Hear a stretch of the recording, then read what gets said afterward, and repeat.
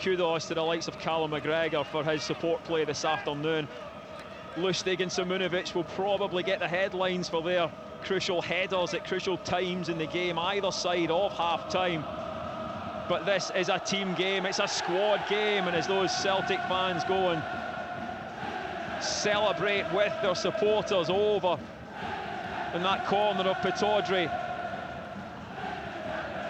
they can all relax, because title number 8 is in the bag.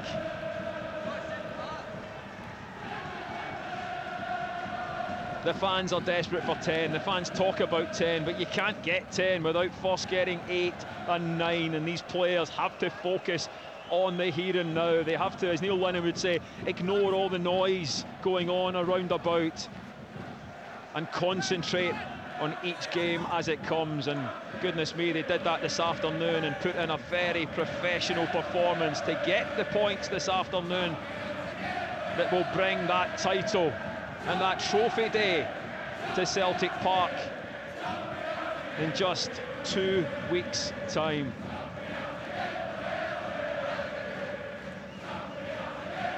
These players, well, most of these players have experienced this before, but it will still be as special. Most professional footballers go through a whole career and don't even win one medal. Some of these guys are into double figures for medals with Celtic, and the feeling will just remain as strong as ever, and these guys will celebrate. Oh, they will party. Oh yes, absolutely. I mean, it might be something that they've all achieved many times over, but the hard work that they put in every day in training, and the effort and the intensity that they have to put in training and in games, you know, it makes it all the worthwhile. They work so hard for that, so it doesn't matter how many times they win the league. Every time they do it, these moments like that just really mean the world to them, because it requires everything. Every day they need to put everything into their training and their preparation to get these results. So much hard work from not just the players and the management, but all the backroom staff as well. It's a really, the reward for this is absolutely worth all the hard work that they put in.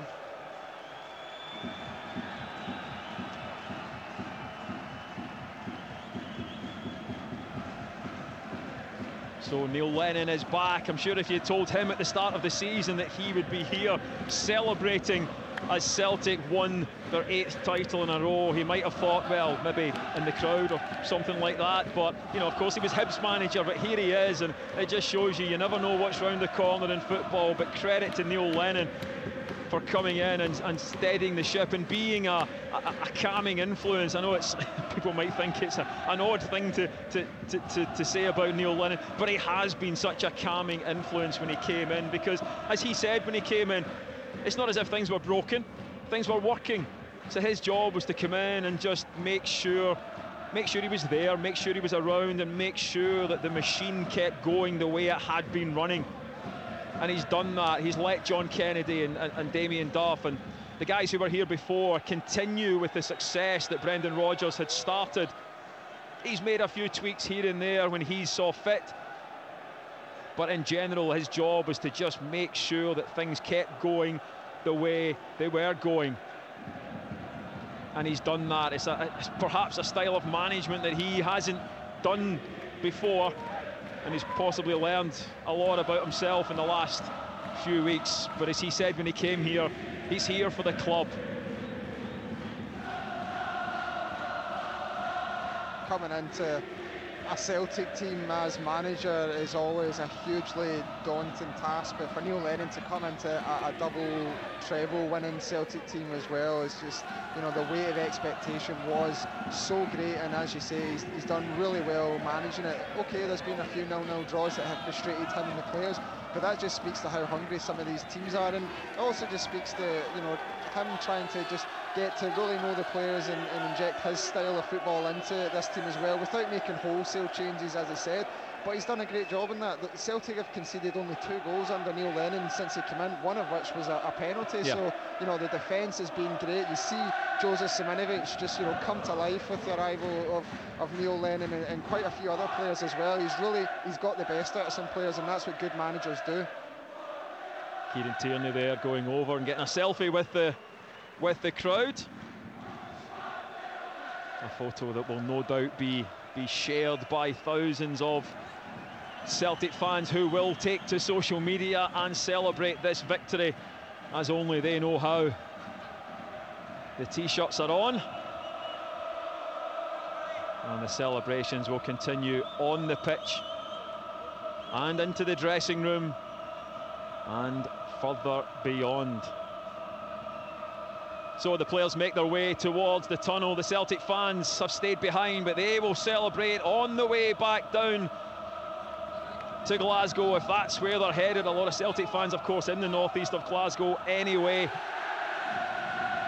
But what an afternoon it's been. 8 titles in a row for Celtic. What a performance this afternoon. Mikael Lustig with the first goal 5 minutes before half-time. Jozo Simunovic 8 minutes into the break with another one of those, we'll call it a trademark header, as Neil Lennon is doing the aeroplane celebrations. He better be careful.